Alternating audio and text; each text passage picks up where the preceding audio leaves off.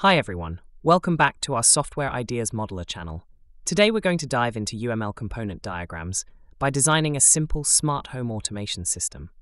Component diagrams allow us to visualize our system at a high level, focusing on modules and their interfaces.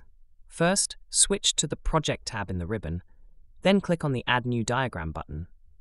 In the New Diagram dialog, select the UML group and choose Component Diagram. Let's name it Smart Home Automation. Click OK to create the diagram. We'll start by creating a container for the entire subsystem. Select the Component tool from the toolbox and draw a large rectangle in the diagram editor. Name it Smart Home Automation System. To mark it as a subsystem, right-click on the component to open the context menu, select Stereotype and then choose Subsystem. We can also uncheck the component stereotype. Now, let's add the components that represent modules within the smart system. Drag the Component tool from the toolbox over the System component in the diagram editor. Name this component Mobile App. Repeat this process to add two more components, naming them Device Management and Automation Engine. It's time to define interfaces. First, we'll define the interface for the whole system. Select the main component and click the Add Port button in the context bar. You can leave the name blank.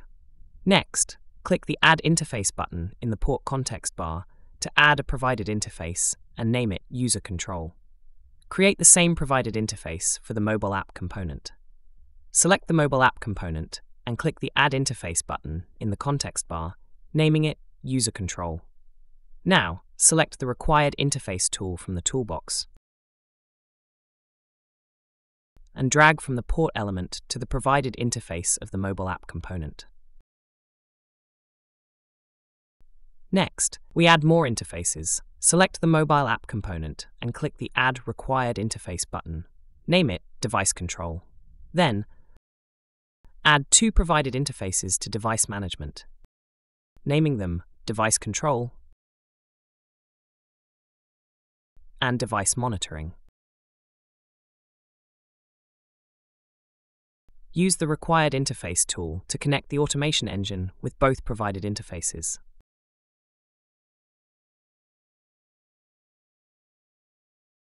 To improve the look and feel, select both Required Interface connectors. Right-click, choose Line Style, and select Rectangular.